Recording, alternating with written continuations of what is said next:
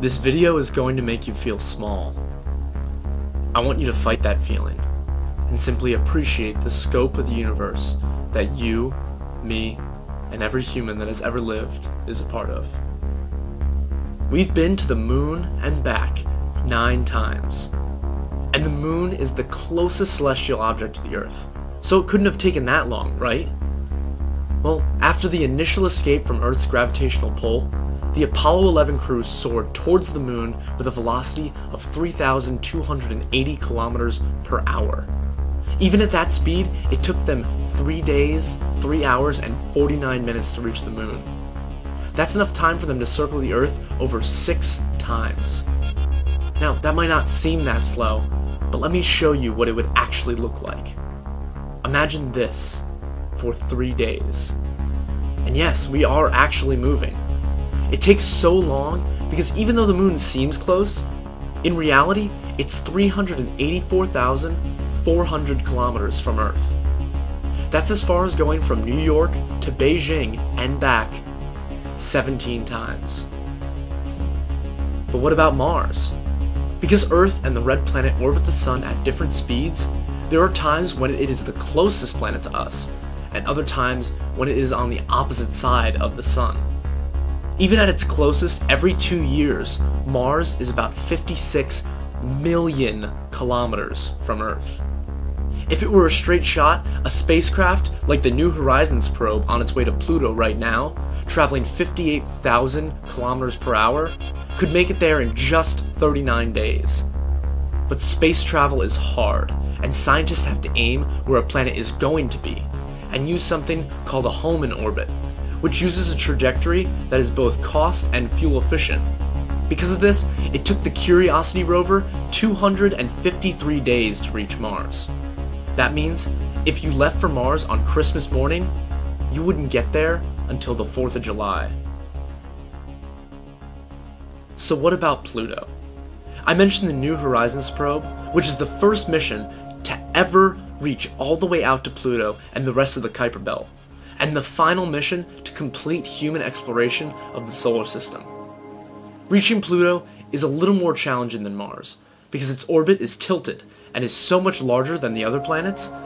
At its closest point, Pluto is 4.28 billion kilometers from Earth, and at its farthest, it is 7.5 billion kilometers. Now, I don't expect those numbers to even mean anything to you. Visualizing 1 billion is tough, so I've made a separate video to help you with that as well.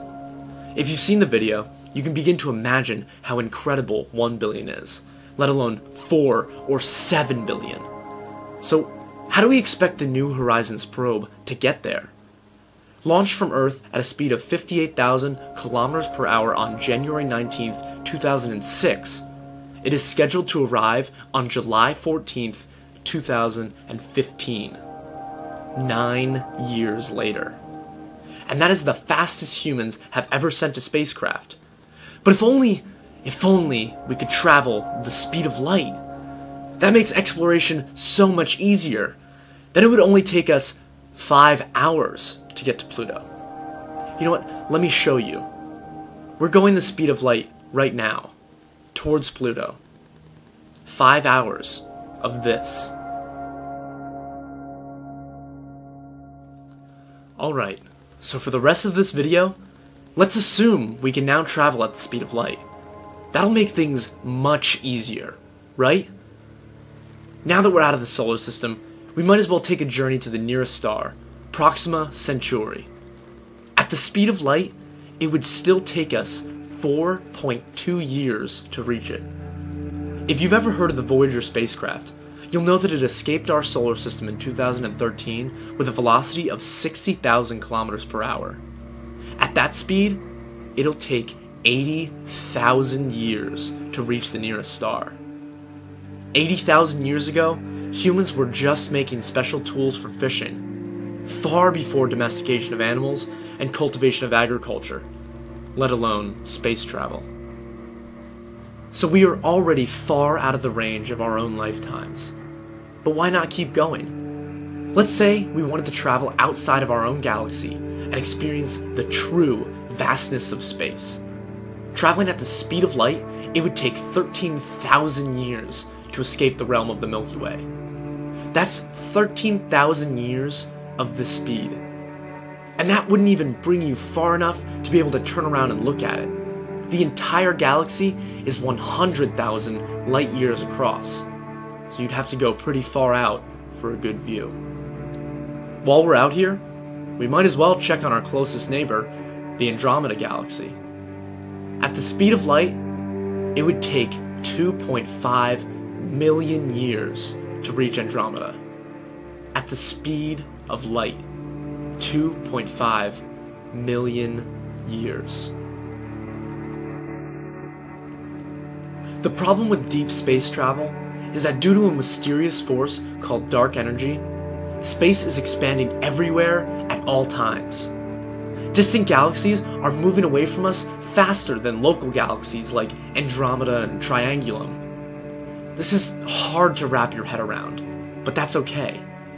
It's easy to get lost in the vastness of it all. And sometimes, it's fun to do before pulling things back into our reality here on Earth. Just for a little perspective, let's take a trip through the observable universe at a speed of 5 million light years every second. Every little light you see us passing right now is a galaxy, each with billions of stars of their own, which all have the potential to have planets of their own. And there are billions of galaxies in our observable universe. From what we can see, the observable universe is 16 billion light years across. That's unimaginably large. So vast, so incredibly rich with planets, stars, black holes, galaxies, and everything in between. To the entire universe, we are just a speck of dust, a pale blue dot off in the distance. But to us, we are everything. Everyone you've ever heard of, ever spoken to, ever known and loved, has lived and will live here on Earth. For now.